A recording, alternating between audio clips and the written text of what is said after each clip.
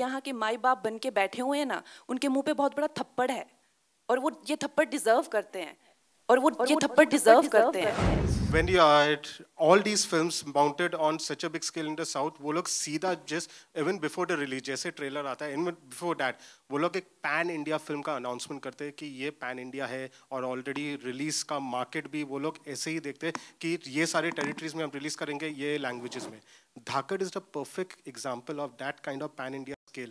Why aren't we also taking these kind of movies and propagating it as pan India before the release?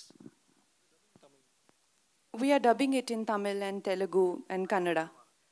So we are, of course, going to take it to the rest of the country. And I think this debate about South and North and South in films यहाँ आ रही हैं और ये कर रही है, it's so unfortunate. You know, they have always got this stepmotherly treatment, and that's why today it feels like a victory. It should have not been like this in the first place. You know, it should have not been like this, that we have not had a single hero from the South as a leading man in the Hindi film industry, as in like a successful one, the celebrated one. I've been talking about it, that how close-knit this circle is and how this operates.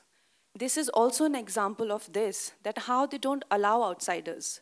And now when they are coming to take their due, which is rightfully theirs, this country is theirs, and this is their due that they're taking. वो किसी की ये जो हम लोग ऐसे behave करते हैं ना कि वो यहाँ की screens ले रहे हैं किसी की territory में, वो किसी की territory में नहीं आ रही है, उन्हीं की ही screens हैं. ये पूरा देश उनका है, वो भारतीय हैं.